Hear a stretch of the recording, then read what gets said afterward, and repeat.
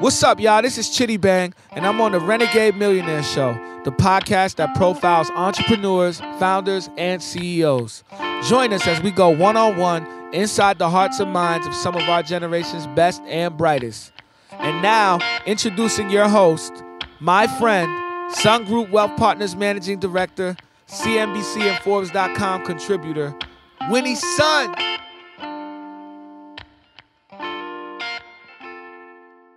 Welcome to Renegade Millionaire. This show is coming live to you from the ultra-modern TuneIn.com studio in sunny Venice Beach, California. This is your host, Winnie Sun, founder and managing partner of Sun Group Wealth Partners, a financial planning firm here based in Southern California. I'm excited to be back with you again today. With almost 15 years of experience in the wealth management industry, I've always wanted to work on a project such as this. The wealth management financial planning industry is really getting a complete overhaul, and this show is really part of that evolution. Our kids are going to be getting financial advice from Siri or whatever Siri evolves into. But this is radio, and you can't see me. But if you did, you see that I don't fit your typical financial advisor profile. I look different, talk different, and I spend time with some pretty interesting people. Once I dropped my oldest child off to kindergarten, I put on my financial advisor glasses figuratively. And in my roles as a successful financial advisor, a market commentator on CNBC's Closing Bell broadcast, and now a contributor to Forbes, I meet and get to surround myself with some pretty wealthy and extremely successful leaders in their fields. They can be extremely dynamic and interesting and quite entertaining as people. I would often have conversations in how they built their wealth. And if you're looking at someone as an entrepreneur to get your juices flowing, spend an afternoon with one of the greatest. I wish there were so many times that we could be recording these stories that we would have in our office to share with my kids. And now, thanks to TuneIn, we can. Which leads me to the evolution of the Renegade Millionaire.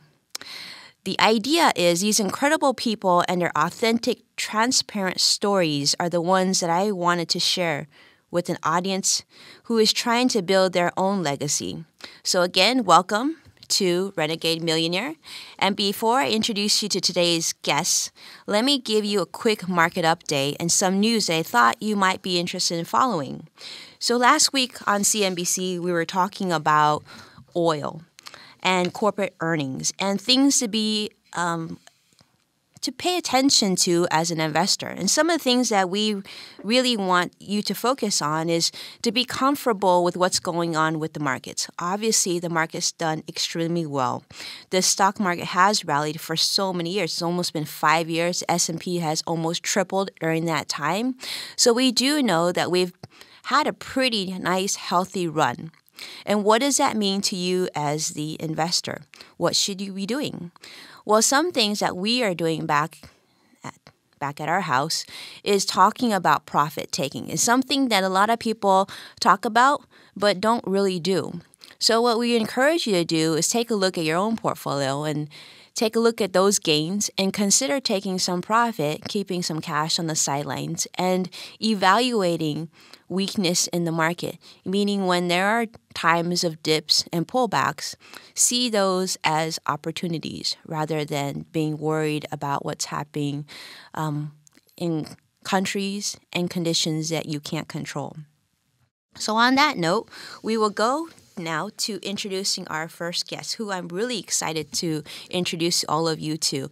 He's a very, very good friend of mine and also just a leader in the financial real estate mortgage industry.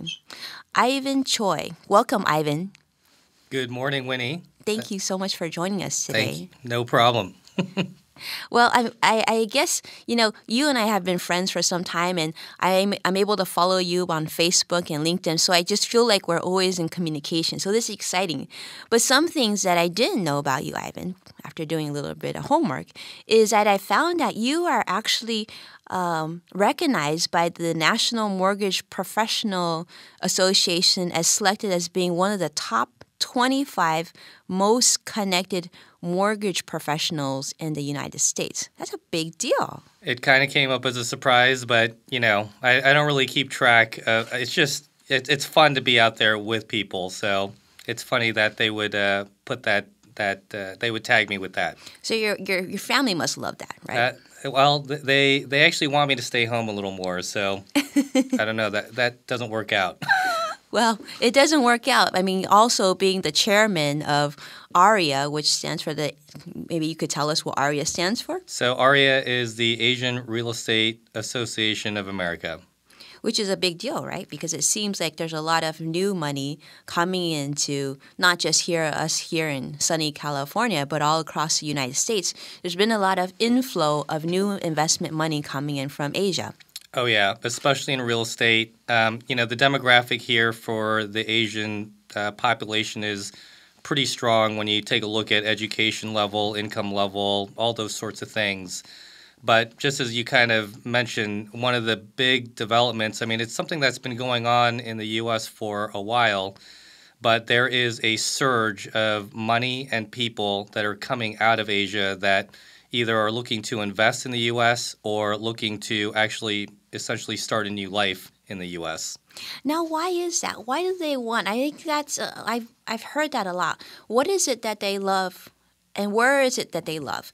Obviously, we know a lot of immigrants come to the United States for a better life, for a better education for their children, right? Right. As did our parents did back in the day. But what is the trend that you're seeing today? Well, I mean, the main one is education. That still holds true. There is an entity in mainland China called the Huron Report, which is a pretty big deal if you haven't heard about it. And they track and provide a lot of research around what high net worth Chinese people and families are doing. And I point them out because it ties back to education. The top two countries for just Chinese, you just take them, top two countries are the Great Britain as well as the United States. So whether it's colleges, and it's not even just so much colleges anymore, it starts to go back into junior high, into elementary schools, and you have families from Asia that are trying to set themselves up even further back than actually just college. So education is number one. The second one is, and I think it might be intuitive to a lot of people, but the financial system, the legal system in the U.S. is very attractive to anyone that is looking to place capital. And certainly the U.S. is looked at as a, I hate to use the word safe haven, but that's basically what it boils down to. So what does that mean by safe haven? So you don't have, let's say, a government that can all of a sudden change its mind and start reaching into your bank accounts back home, for instance. You aren't subject to the whims and any kind of new unforeseen development that could unfairly position you. Oh, that makes sense. Yeah. So we hear a lot about how these buyers are coming from overseas and coming with bags of cash and buying homes on a whim, right? $1 million here. I think in New York, what is it? $5 million here is like buying a hamburger at In-N-Out. So is that a trend that you see sustaining, or is that starting to change? The bags of cash, I mean, when you listen to people's stories and the anecdotes, especially from years past, certainly there were funny stories and crazy stories about bags of cash being thrown around. But when it comes to the Asian demographic, for those coming out of Asia, for a lot of countries, especially recently, it's actually getting harder to move cash outside of the home country. And it's because the home countries realize that, in many ways, they're better served if the capital actually stays within their boundaries. But having said that, people are still very resourceful, and there are ways to move cash out. And there's certainly a lot of capital, as mentioned from the very beginning, that is being moved out in different ways and being aggregated here in a place like the U.S. And you're certainly seeing it in major cities for the Asian demographic. I mean, whether it's back east in New York, whether it's Chicago or Dallas in the middle, whether it's San Francisco Bay Area or L.A., you see that the Asian demographic is coming in pretty strong.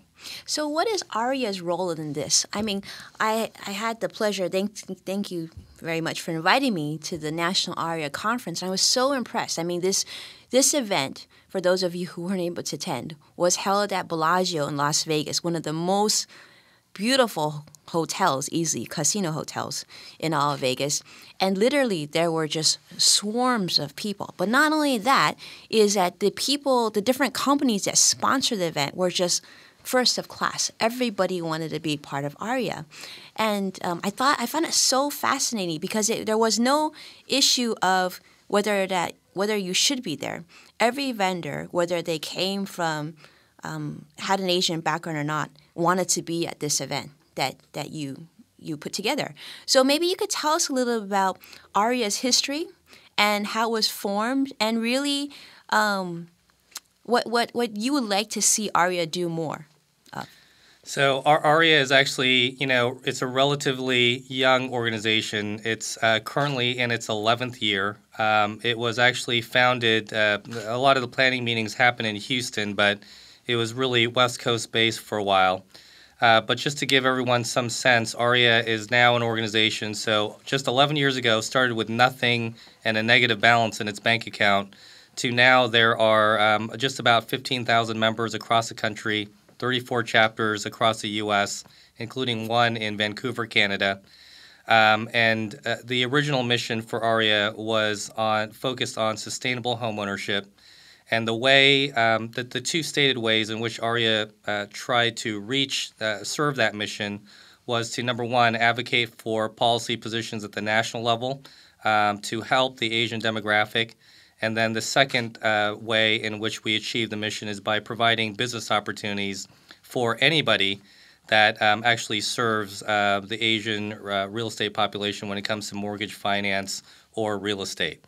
And one thing that I kind of want to underline in all this is that it's not really just about an organization like ARIA trying to help the Asian demographic in whatever ways, but it's really about the ARIA organization being kind of the place where we do further that mission, and we do help those that are in need, but also we want to give the mainstream an opportunity to fully access the Asian demographic in a way that they might not have been able to do on their own. Right. Right, and I thought that was very positive because it wasn't just about serving a group of people that brought in a lot of cash to invest, but it's really to foster an environment or a culture and a group where people would share ideas and work on different strategies to do more business and to better serve this community. Right. I mean, I think that's what I felt from ARIA. That was your aura. Yes, definitely a safe environment. We get a lot of compliments on the convention. It plays into, I think, why you experienced some of the feedback or you received some of the feedback that you got. I mean, it really is a safe environment. People want to come in. It represents a huge business opportunity that anyone should want to get involved in. I mean, just to size up the business opportunity, the Asian demographic, the population within the U.S. is just a little less than 6% of the population, yet the purchasing power of the Asian demographic is somewhere in the 23 to 24% range, and a lot of the wealth creation actually occurs through real estate over a generation or two. So that's interesting. Do you see that being because the Asian demographic just prefers investing in real estate versus other traditional investment asset classes? Well, in all of the commentary from ARIA and the experience that we generally get within the organization, fundamentally from a cultural standpoint, the Asian demographic is very family focused, and it's always about making sure that there's a good established place for the family. And of course, home plays into that. And so when you talk about cultural preferences, when it comes to the Asian demographic, purchasing real estate early on is typically one of the big goals aside from education. So it's a strong motivator, and it typically happens early. So, Ivan, not to put you on the spot on this, but let's say we had $1 million to buy real estate. Where do you think our listeners should be looking at? Good question. So, just my opinion, but I think in any major metropolitan area, especially communities and neighborhoods that typically have been overlooked, that are being redeveloped in some way. I mean, we see plenty of examples of that around the U.S. I mean, whether in Chicago, I point back to the major cities again, whether in Chicago, whether in New York, whether in L.A., I mean, you certainly see examples of that in a lot of places. And somewhere near a good school, right? Somewhere near a good school. That's Absolutely. Well, great. I guess, well, tell us when is the next convention, the next national convention, and you did it at Bellagio, so are you gonna trump that? Yes, we are trying to trump it, and we are. Last year, we were actually in the Waldorf Astoria in New York City, where we had about 800 attendees. The year prior, we actually had it in Honolulu at the Royal Hawaiian. But yes, we are trying to trump it, and we are going to hold our next annual Global Luxury Summit at the Trump Hotel in Chicago, Illinois. Okay. So that's coming up in April. Fun stuff. Okay, well, now I'm going to ask you, we're going to take it back a little bit. This is something that's, to me, very fascinating. So last week, when I was on CNBC, one of the stories that was coming out was that millennials are not that interested in purchasing real estate, amongst many other things, cars and whatnot, investments in general. So, you and I both have children under the age of 7. So, our kids today are going to be even much younger than millennials of today. So when you look at them, first off, I didn't ask you the tough question is when you thought interest rates were going to come back up. So I'll ask you that later. But I guess the question is, what do you think how home buying is going to look like for our kids? And where do you think the mortgage industry is going to look like for our children to continue to be interested in purchasing real estate? Or are they not going to purchase real estate anymore? Is it all going to be just renters? Well, so, I think a lot of the commentary that's out there, I believe, holds true. And that's so when you take a look at the millennial generation, if they're not interested in real estate, it's actually kind of hard to blame the average millennial because here they are, they took out a lot of student loans. That's certainly a problem, as I'm sure we've all heard. So they come out in the marketplace. Not only are they burdened with these loans that they have to repay, but as we all know, employment is kind of tough for them as they enter the job force. Everything put together, their savings rate is non-existent. I mean, all these factors kind of play in. So, of course, when you're being put in that position, I think naturally you're not going to have much of an interest. There will be a point, I believe anyway, where once they do get some footing, it'll be a little bit later in life perhaps, but there will be a point where they do get some footing and they will be looking very closely at trying to get into a home of some sort. Study after study shows that younger American adults aged 18 to 33, or what we call millennials, are really less likely to own a home, have a full-time job, own a car, or even use a credit card than, us and the older American generation. So there's a lot of reasons for financial disadvantages for millennials facing compared to previous generations. So on that note, I guess I was hoping you could share a little bit about millennials, and more so millennials, but even the younger generation, like our kids, the kindergartners. And maybe you could paint a picture for us. What's it going to look like when they purchase their home?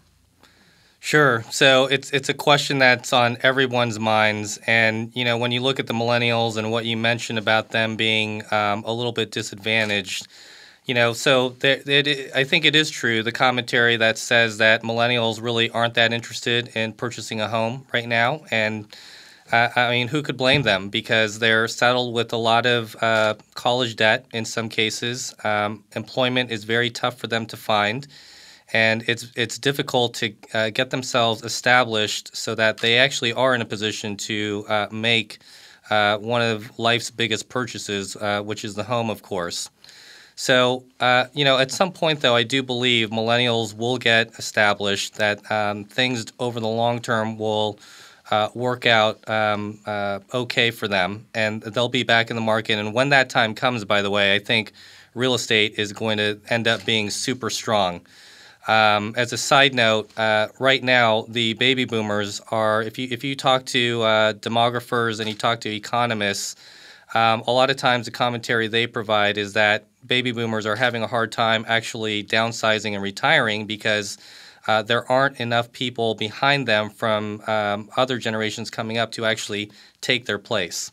So having said all that, when millennials do get their footing, real estate will be very strong, in my personal opinion. That's just some conjecture, and we're probably 5 to 10 years away from that. But to get back to your question, to bring it up even further down the line, what it's going to look like for our kids who are in kindergarten today. Are they going to ask Siri to buy them a house? Like, how do I buy a house? Like, what's going to happen, Ivan? They're going to be asking Siri, the government. They could potentially be asking a lot of people for It'll be Grandma help Siri by then. Yeah, Grandma Siri. One funny thing is when you talk to housing policy advocates today and people that work within the current administration and with the GSEs and the government entities that are involved in housing and finance, you'll often hear anecdotes about how even for them in their neighborhoods, they've actually had to help their kids who, for a lot of them, their kids have just graduated college recently. And they'll tell you that they actually have been helping their children with their down payments. And if the U.S. for some reason loses a little bit of its economic footing in future decades, that situation could be exacerbated, and we may be needing to help our children even more if we want them to truly realize this American dream of home ownership and being able to establish their own family and their own generation going forward. So that means there's another financial bucket we need to worry about. So it's retirement planning, education planning for our kids, and now it's Junior's house. Yes. I mean, you had mentioned when we've hung out before, Winnie, you've talked about helping companies with education planning for their kids. You got it. As far as I'm concerned, you're absolutely right. It's not just the education piece, but it's the housing piece as well. Because even today, we talked earlier about foreign nationals coming in and getting their families established. I mean, that kind of competition is going to be even bigger, in my opinion, when it comes to our kindergartners' time as they move into housing as well. Right. Well, exciting, but a little scary all at freaky. Once. I know, especially with me because I have three house accounts in addition to 3 college educations. Well, thank you, Ivan. That's helpful. So your daughter, renter or buyer? My daughter is, because of me, unfortunately, Mr. Real Estate. She's going to be a buyer, definitely. For sure, right? And I'm gonna do all I can to help her with that. Great. Absolutely. Well, we've talked a little about your business. I mean, you have basically, in so many ways, impacted thousands of people as it pertains to real estate and mortgage business in the United States. And you continue to lead the charge not only with ARIA, but I know that you're involved with several other major organizations and you've been awarded several real estate designations as well. I guess what I want to know is, so what's your passion? What's your purpose? Like, what other things do you want to say, this is part of my Ivan Choi legacy? Well, it sounds kind of corny, I mean, but the reason why I'm involved in these different organizations is because it just comes back to the basic belief that I do strongly believe in helping everyone around me. And, I firmly believe in doing that, you find more than enough opportunity for yourself. And the real estate community, whether you look at real estate or the mortgage industries, they are in a lot of ways so fragmented, and there's a really big opportunity in there to bring certain groups of people together and actually find ways to achieve things that are meaningful, not just for our businesses, but for our families as well. That's great. I mean, that's really why I get into it. It's easy to try to stand back and be greedy and just really focus on the money-making aspect, but our time is pretty short, and why not along the way try to do what you can for others while you can. Yeah. So for you, it is passion. I mean, because it's hard for you. I mean, how often do you travel per month? Yeah, it's travel. I mean, I'm used to business travel, but it's been about 3 weeks out of every month, every year for the last 12 years, just spent on the road. On the road, trying to make a difference. Right? Trying to help out in some way. The travel, people always ask, what's the travel like? Well, the travel isn't always that fun. I mean, I wish I was on, private jets and that sort of thing, but I'm on commercial. But, what makes you forget everything is when you arrive at your destination, you're with a great group of people. I mean, you really forget what it took to get you there, and you just kind of get focused on the present and what you can possibly do together. So what is your goal when you get to the destination, you meet the group of people? What is it that you're trying to help them with? Well, so the goal for me is always when you arrive, it's about getting, a group of people together and kind of taking account and understanding exactly what is happening in that local area, because the general trends oftentimes are the same, but there are always little things that pop up that you don't want to miss. So you want to take that into account. And then, of course, just like for any business or any salesperson out or, just anyone who's trying to do anything, once you have that understanding, it's a matter of figuring out, what can you do together and what do you want to achieve together at that point, given the situation.